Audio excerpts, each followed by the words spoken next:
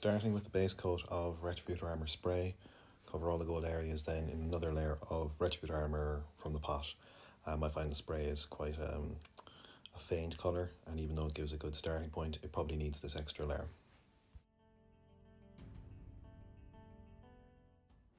Wash all areas of the gold with the Guilliman Flesh contrast paint.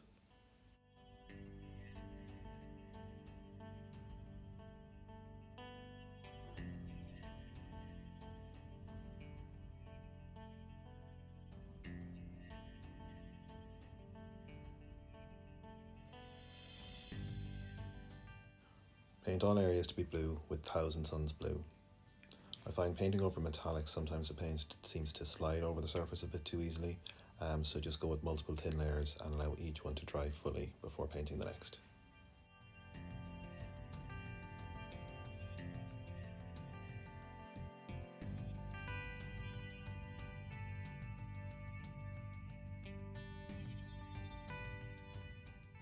Recess shade any of the recesses on the blue armour, but also any areas where the blue meets the gold with black Templar. Alternatively, you could wash this with non-oil, but I find that the black Templar contrast puts an extra demarcation between the two colours and makes both of them pop a little bit more.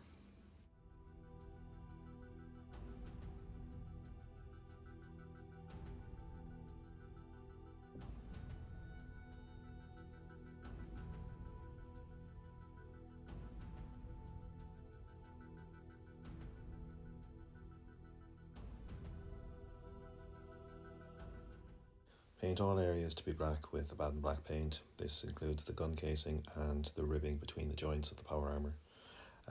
To save time, you could probably do this with the Black Templar from the previous step, but would likely require 2 or 3 coats to give an even finish.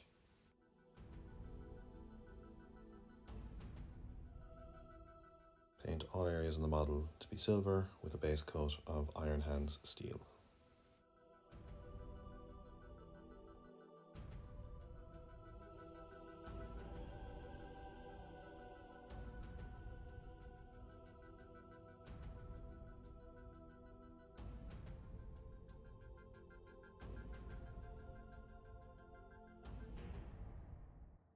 Then wash all these metallic areas with Nuln Oil.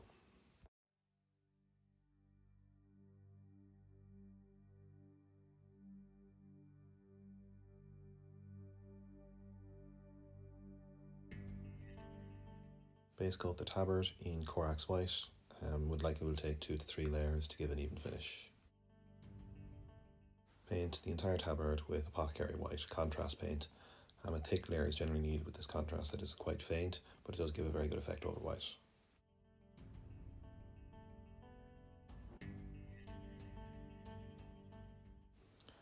Pick out all the recessed glyphs on the bolter with Corax White.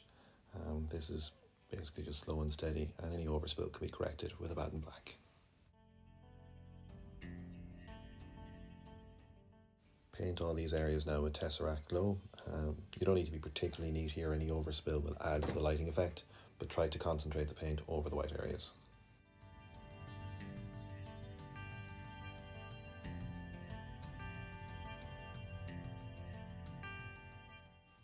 Paint the areas to be yellow on the model, namely on this the alternate stripes on the helmet with Averland Sunset. Again, 2 to 3 coats of this will be needed to get any kind of an even finish over a darker colour. And take your time and try to keep the layers as thin as possible to avoid build-up.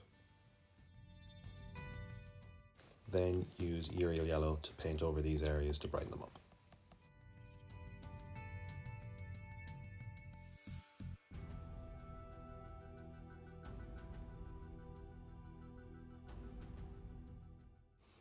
Now pick out the centre of the eye lenses with Corax White, trying to avoid to paint any of the recesses around the eye and just keep it on the lens proper.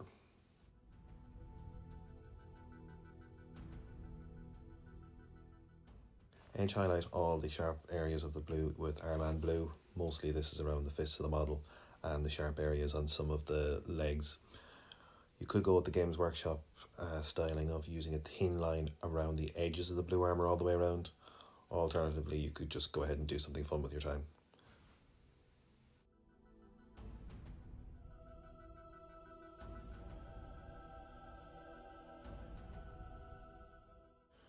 For character models, I'd suggest picking out the yellow lines with the thin highlight of Screaming Skull, just to make them pop a bit more. I don't necessarily think this would be needed on squads.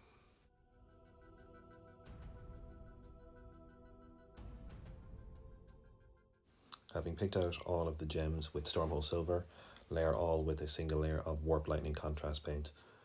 Alternatively, you could go for a more detailed styling of the gems, which I'll put up in another tutorial, but for squads I think this is more than sufficient for the effect that you get.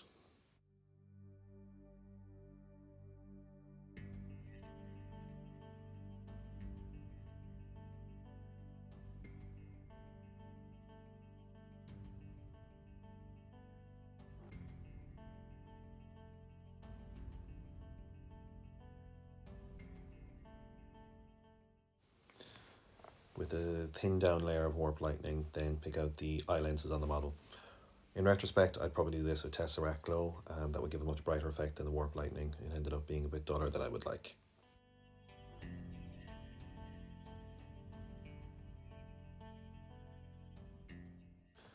Edge highlight the silver areas with Stormhost Silver. Any areas that allow for using of the edge of the brush is probably the way to go about it. There are a few areas like the magazine for the bolter and the tubing around the mouth that you'll just need to paint the layers, but take your time with it.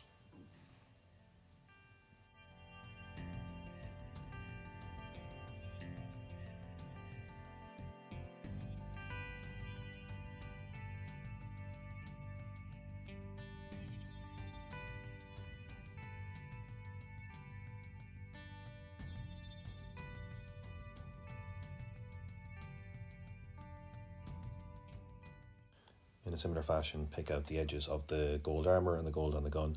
You don't necessarily need to do this every part of gold, but for things like around the helmet, around the gun and the more noticeable parts of the model, it definitely adds to the effect. And this is the finished result.